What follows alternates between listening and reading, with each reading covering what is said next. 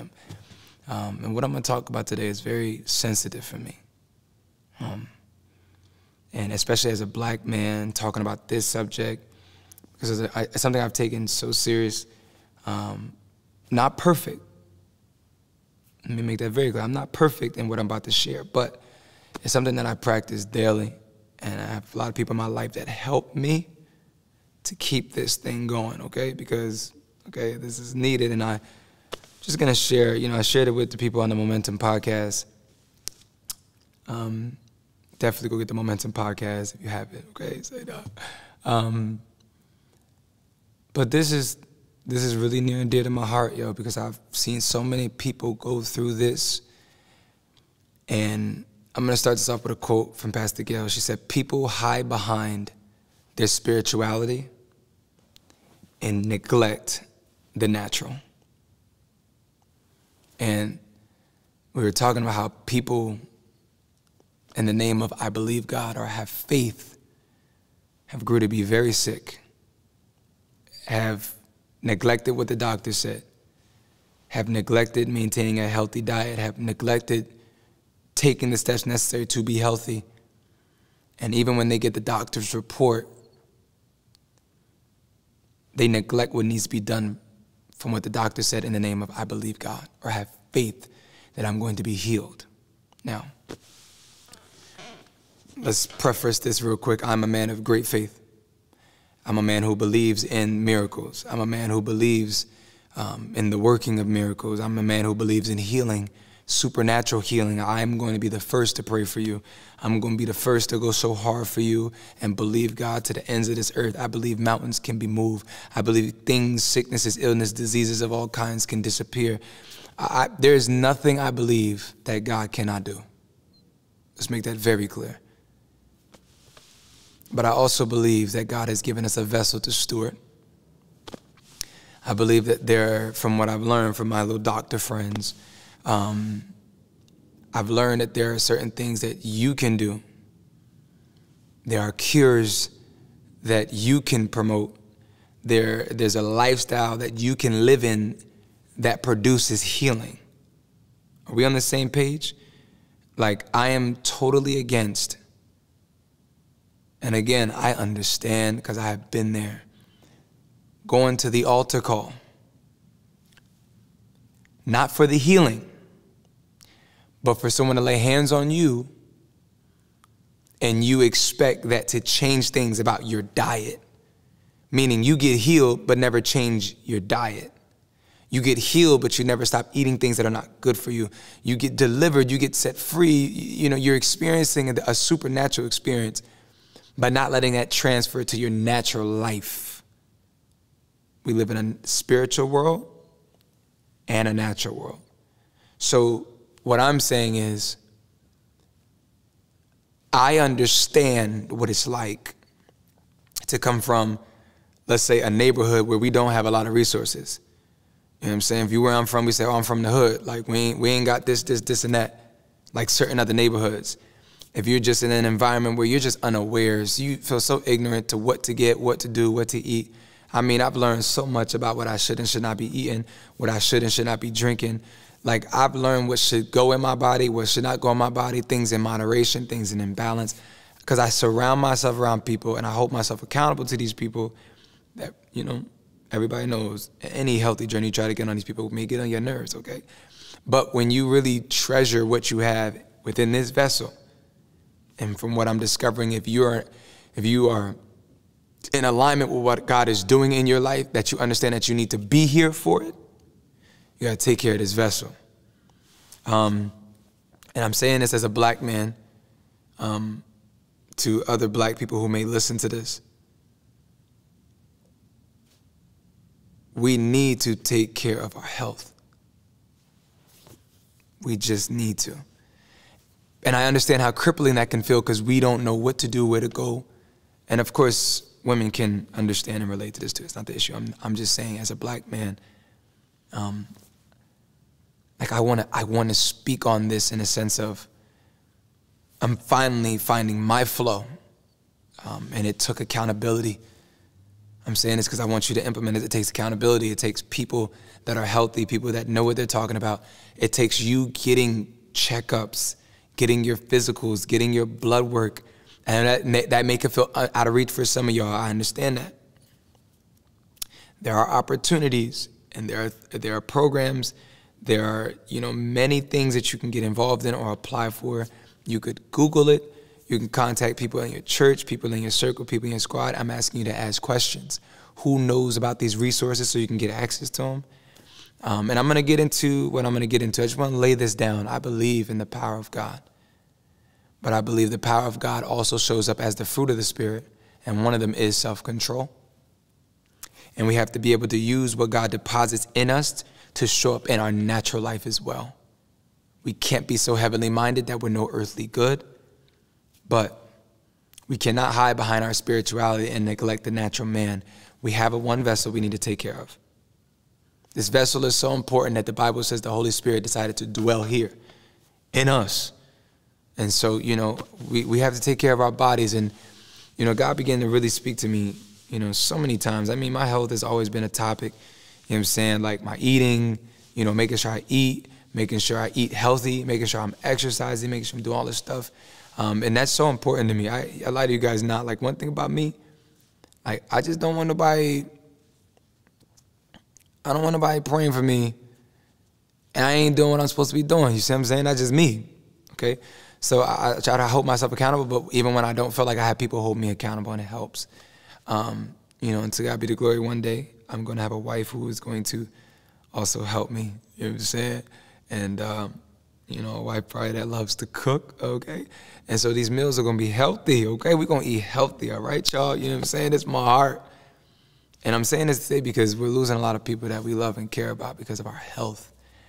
And then, of course, I'm not about to get no conspiracies, but about the foods that we're eating now, the stuff that's out there, I can only imagine, okay? So we got to be really careful what we're eating. And that can feel so crippling, but I would advise everyone to just Google, YouTube, find stuff that's trustworthy sources on what we need to be putting in our bodies. I'm going to get right into it, and I'm going to end because I don't want this to be too long. I'm just trying to share my heart. God showed me how our bodies are like cars in a sense. And he showed me when that engine light comes on in your car, man, you could be having a good day. Child, I feel like that light turn on always the best days when everything is going good, or you actually just got something done and it's like, now here go this engine light. And the engine light is so tricky because you don't even know what it is. And I'm sure y'all probably like, Al, you old, we got new cars. That don't happen no more. It tells you exactly what it is. That's dope, okay? I'm a little old school, so. But, when that engine light comes on, you don't always know what the problem is. It could be anything. But all you need to know is there's something indicating that something's wrong. Something's off. Or you just need to go get a checkup. You need to go take your car to get checked. They'll run a diagnostic and tell you what's going on with the car and then tell you your next steps. The reasons why sometimes we don't do that is because it costs. We'll be like, how long can I drive until stuff start really acting up? You know what I'm saying? Many reasons why we do this, but, sometimes we don't want to go because they're going to tell something we don't want to hear. We wanted to just be, this, and then they tell us it's this, and it's like this huge job. You're like, fix what I asked you to fix. Don't touch nothing else. I ain't asked about that. I asked about this, okay? But, the Holy Spirit really started to show me this is the same way with our vessels. And there are 3 indicators out of many. There are 3 indicators that will show you something's wrong. Number 1, when you feel pain, okay? Number 2, when something is not working like it should. Dysfunction of any kind in your body is a sign. And then number 3, your great physician. We know God is our great physician. The Holy Spirit can talk to us about us. That is a 3rd sign that something is wrong. And he'll even tell you, but hear me now. I'm asking you to use these 3 signs as your check engine light. I'm not saying nothing difficult in this video. I'm not about to make this no healthy journey, make you feel small and like, oh my God, Al, where do I start? I'm saying, listen, I want you to take your health serious and don't hide behind your spirituality. Hear me now. Your spiritual life and your faith is important. But let your faith, meaning your belief in what God has called you to do, make you go get checked. To make sure that everything's okay with you. But if it's not, you can do whatever needs possible so we can make sure you're okay. Okay? Even when it gets tough, have people that hold you accountable. And when they do, and you're a little annoyed, remember it's because they love you and they want you around. Okay? Now let me say this before we close. Because everybody talks about if somebody lay hands on you, you're going to be healed. Okay? Fair. There is the ministry of the laying on of hands. That is a real thing. Okay? Now, you can go to the doctor about many things, trying to treat spiritual things. And this is where it gets tricky. And let this be only for those who have ears to hear, meaning if this applies to you and resonates with you, then it's this. People forget this. There's a form of healing that comes from repentance. The Bible says that repentance literally brings healing to your very bones. Hear me now. I'm going to read this scripture to you. Proverbs 3 verse 7, do not be wise in your own eyes, but fear the Lord and shun evil. Another translation says, don't be impressed with your own wisdom. Instead, fear the Lord and turn away from evil. Do not be wise in your own eyes. Fear the Lord with reverent awe and obedience and turn entirely away from evil. The Bible says this is what happens when you do this. This will bring health to your body and nourishment to your bones. Then you will have healing for your body and strength to your bones. This is very important. In the Amplified, it says, it will be health to your body, your marrow, your nerve, your sinews, your muscles, and all your inward parts, and refreshment, physical well-being to your bones. This is so important, and I need to stress this. When you're in sin, you've been doing things that you know God has not put his seal of approval on, and he's been warning you by the Spirit to stop. If you do that, you just turn away. Repentance just simply means to change your ways, change your thinking, turn away. The Bible says that act will save your life. It brings healing to your bones. Some of y'all are dealing with spiritual battles because of the wages of sin, and God just needs you to turn away, and healing and refreshment will flow to your physical well-being. Please understand why it's very important when anyone is among you sick. The Bible says, go to the elders in the church that they lay hands on you.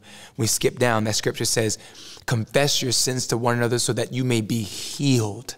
Because the prayers of the righteous availeth much, produce wonderful results. Hear me, y'all. I used to always ask, what does confession have to do with healing? I'm talking about confession to another person. Because when you confess of any sin, it is safe to say you're ready to turn around and turn away. You're saying, listen, this is what I've done, and I don't want nobody to be confused. I'm going through this because of my sin. I'm confessing this because I'm seeking healing now. I'm seeking deliverance now. I'm telling y'all, let this be for those of you who have an ear to hear. If this resonates with you, let the Spirit of the Lord be heard through his word.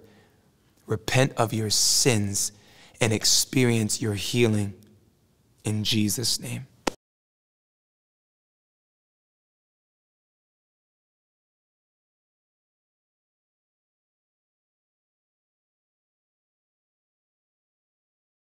Hey, what's up, you guys? My name is AlbanerEugene Jr., and I am so excited to introduce to you the Momentum Plus app. This platform was built just for you. All the different features that people have been asking for years. All my professional workshops, all right here on your phone. a momentum podcast with amazing momentum sounds that are going to keep you encouraged throughout the week. I'm talking about we have community threads. There's places for us to connect, network, message each other, places for Q&A. There's going to be live videos that I'm going to be able to do right here on your phone. I can't wait to unveil more and more features on the app. Be on the lookout for it every time a new workshop drops, a momentum sound drops, and I have a special gift for all the inaugural users, the people who are first to go download the app. I pray it blesses you. The journey continues and hope really does live. Welcome to Momentum, right here on your phone.